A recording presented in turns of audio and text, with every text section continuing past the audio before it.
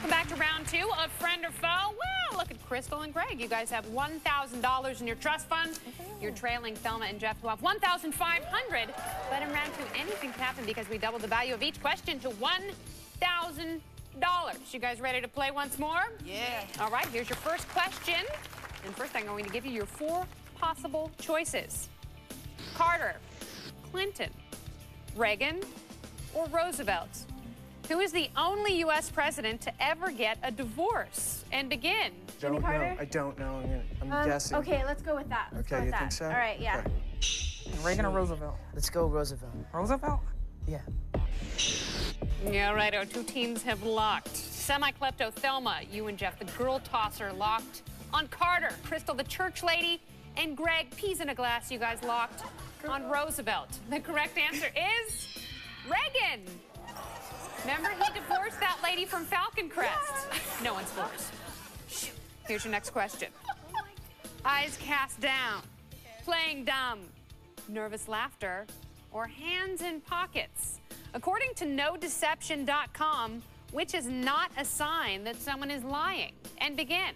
I say playing dumb. Yeah. Play dumb. Playing dumb. That seems something that's more manipulative, maybe. I don't know. Okay. All right, both teams have locked on playing dumb. What? They did? The correct answer is hands in pockets. Oh my gosh, what? Yeah, it's not a sign that someone is lying, but it is a sign that someone's having a party in their pants. I like it. Here's your next question. Korean War, Crimean War, Civil War, or Spanish-American War? Which war did Nurse Florence Nightingale serve in? And begin! Let's go with Spanish-American. Okay, I'll go with that. Spanish-American? All right. Better to me. Makes sense. Okay. Civil War? Yeah. All right. I'm not even sure. I'm not sure. And 2 teams have locked. Thelma, you and Jeff locked on Spanish-American War. Or Crystal and Greg locked on the Civil War. The correct answer is Crimean War. Oh, it's just so frustrating because no one scored on that question either, and I just want to bang my head against the desk. Oh, Thelma, you and Jeff have $1,500 in your trust fund. Nothing's changed since the beginning of the round, but you're still in the lead. Crystal, you and Greg have $1,000. If you get this one right and they get it wrong, you may be moving on to the final round. Listen carefully, people. 4th and final question of round 2. 2, 3, 4, or 5. How many of the 7 dwarfs have names that don't end in Y? And begin. I'm going to go with 2, because everybody else ends with a Y, right? I think so. Okay, let's go with 2. 2.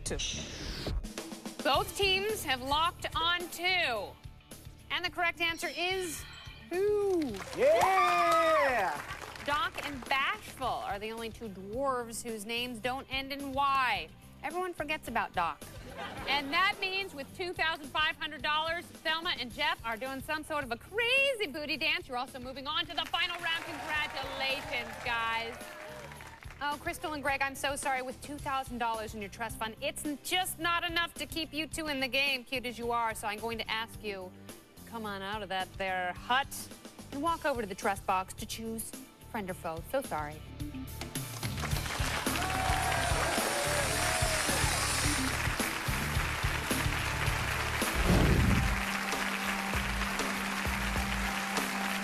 Crystal and Greg, welcome to the trust box. Your trust fund is worth $2,000. Not bad. And before you make any decisions, let's review about one another. Now, you peed in a glass before. Are you going to pee in Crystal's glass today? No. Can she trust you? Of course. Why'd you pick her? I read energy pretty well from people, and You she do? just seems like a sweetheart. All right, man. Peace. Yeah. Right? All right, now, Crystal, you're a religious woman. You go to church a lot. That's a very respectable thing, but you sort of screwed your credit card company out of $200. How could you do that? That was a long time ago. So they all say that, but time does not heal all wounds, especially in the heart. Well, God forgave me for that, I guess. See, it's all right. We'll look in each other's eyes because, baby, the energy and the sparks are flying here.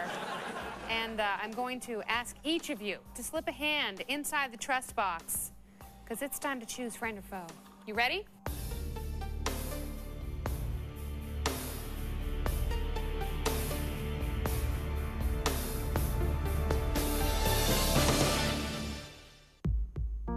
right, time's up. Crystal and Greg, your decision is locked. Please place your hands on the table.